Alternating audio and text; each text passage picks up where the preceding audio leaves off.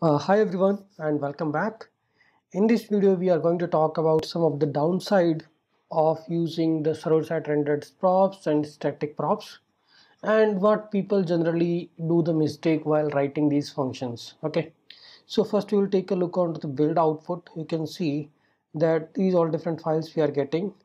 Dot means these files are statically rendered, and the lambda means this is a server-side renders. Okay, that means it might be using get initial props, get static props, or get server-side props.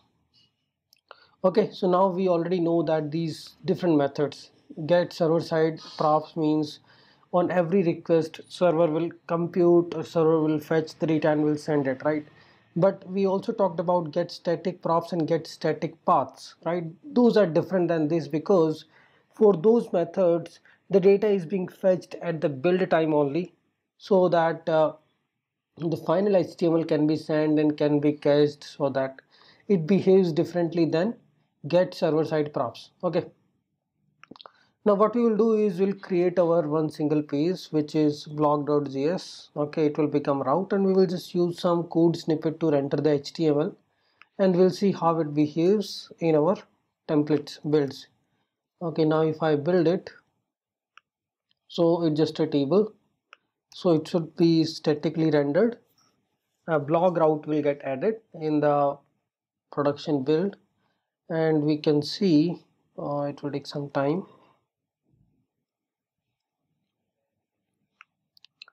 Here we can see this blog is also added, but this is also statically rendered. You can see dot means automatically generated as a static HTML plus JSON. But what if we are actually passing this data dynamically? I will just use this snippet now, which is doing nothing but we have some kind of an array. Okay, the only difference here is export default users. I will explain this. Okay, this example and the previous example, the only difference is now we have the users array somewhere. I mean, we are actually feeding the data to the HTML template. And now if we try to see the build, do we see any difference? Because currently the blog is taking, okay, it's in bytes. Okay, now if I just do npm run build and we'll wait for some time once this is done. Now what we are trying to achieve is what all different possibilities when you are having data in just an array iterating using dot map, or when you are actually getting the data maybe through Axios call. You are not using these methods get server side props, get initial props. Then what will happen to your bundle size? So blog is 429 bytes, which is fine for now. Now what we are doing is when you are doing a next build, what is happening with this our blog.js, it is taking 429 bytes, which is still fine. Now consider that you started writing the Axios block and started writing the code in that. So it can be a simple like you have written Axios fetch call in your state. So in this example where we have just a const users and we are iterating onto these users in our HTML, this is fine. When we are running npm run build, we are just getting the smaller size. Okay, and this is statically rendered page.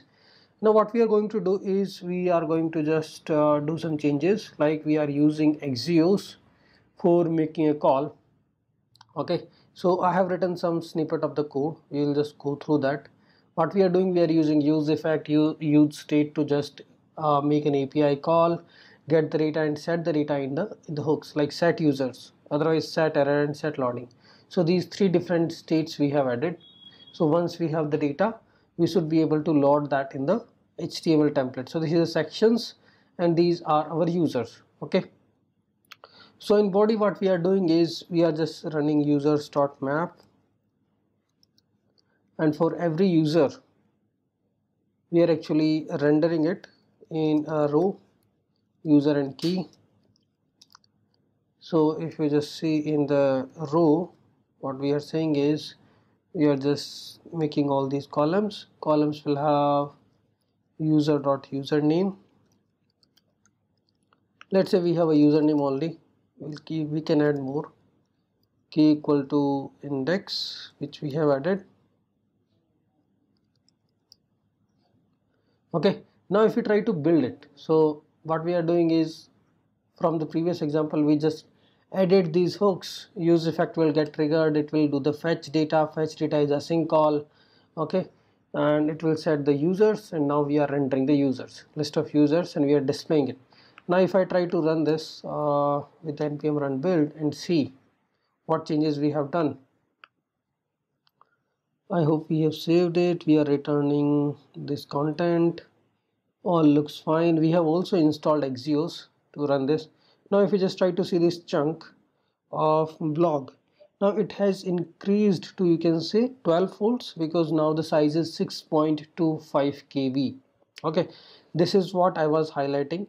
If you are misusing these things and you are not using these specific methods which has been provided, like get server side props. Now if you just try to use the method which we already have, now if you just try to render this blog page, then you will see an API call is being made while loading the page, because fetch data is happening at the runtime. When the component is getting rendered, it is making this JSON placeholder call, data is being received, and then you are able to see the data.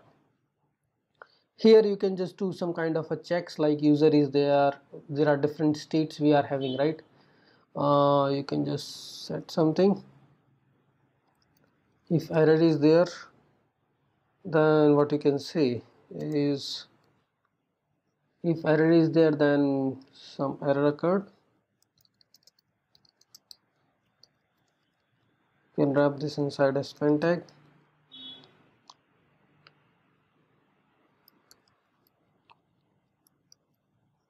Okay, and here you can just do this once you have only user array.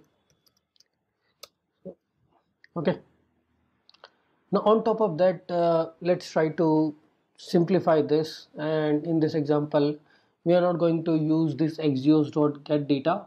We'll do it, but in different way. Okay, we will use our own method, which is export const. So we'll write export const get server side props. We can just copy this from here. So we'll use this helper method, and it is also async.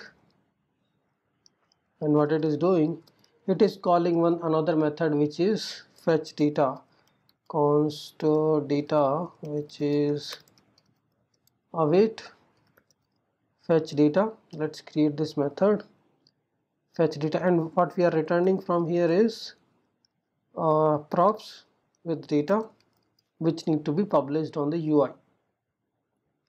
Now we'll just remove this async call and we'll move it to the fetch data. Okay, it's already a function, but we'll just move it outside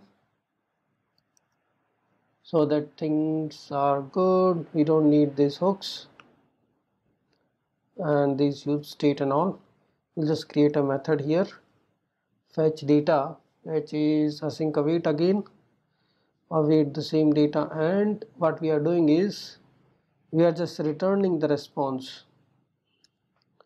So in this object, what we are doing is, okay, let's go there, and here we are returning an object.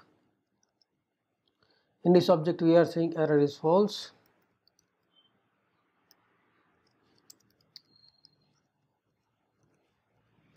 and users is response.data, otherwise error is true.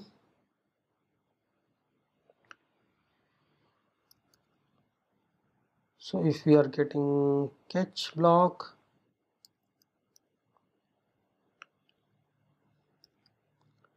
okay, error is true and response.data is null in this particular case. Okay, so this we have returned this fetch data call. Now fetch data call is being made to this get server side props. Okay, and we are able to see the props data. Now props data is injected, so we can actually pass this in our component, which is users comma error if any error has occurred, and users we can simply map If users is there, we can iterate onto it. If error is there, some error has occurred, right? So this is just a same way of doing it. We don't need these hooks now. Same way of doing it with the help of get server side props. Now if I just try to build it, if everything is fine, and we'll check the size now. What is the size of the same data?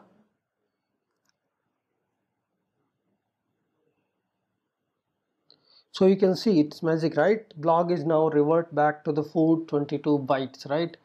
Similarly, there is another methods like we can use get static props, get initial props, all these methods.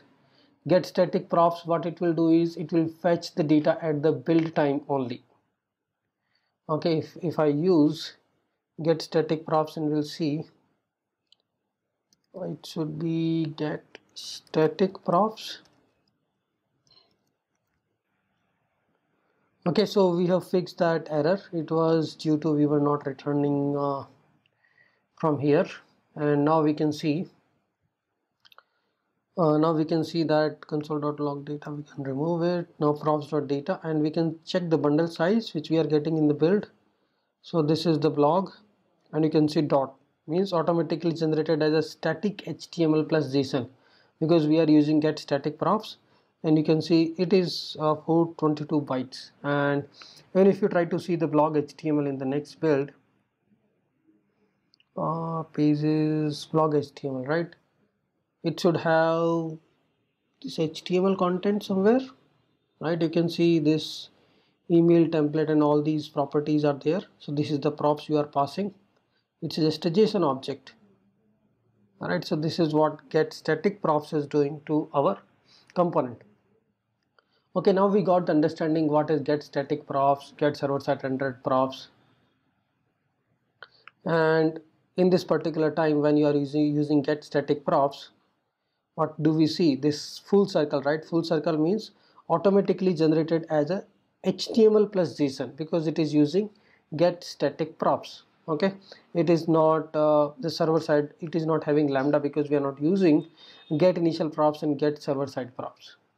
Okay, so it depends on the use case. When I say like you have same kind of a data then, and you want that data available at the build time, then you can use get static props. This is helpful while caching, and it also makes page more SEO optimized.